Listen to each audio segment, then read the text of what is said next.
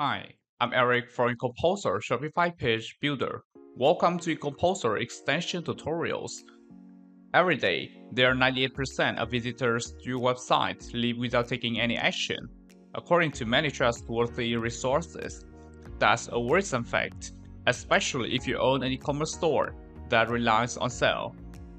If you're struggling with increasing sale, you should know about the sale notification extension of EComposer. So, what it is? Sale notification is the pop-up that appears in one specific position on the visitor screen whenever another customer has purchased on your site. As a result, this would increase peer referrals and fear of missing out between customers, which strongly encourages them to purchase your product. Now, let's dive in installing the extension. Before we start, I have to notice that the extension can work on the whole page category, so you need to build your own template first. And please remember, EComposer provides you with a template library whenever you open the editor.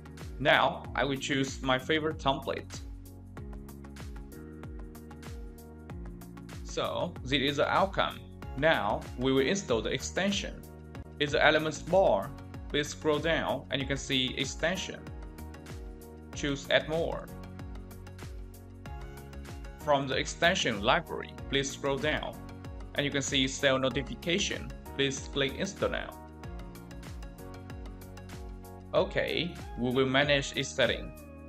Overall, there are 5 different settings for you to choose.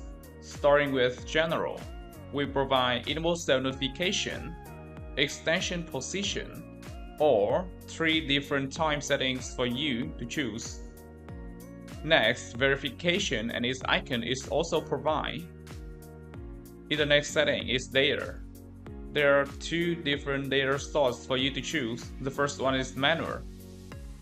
If you choose Manual, there will be a form for you to fill the customer name, their country, and purchase product as well.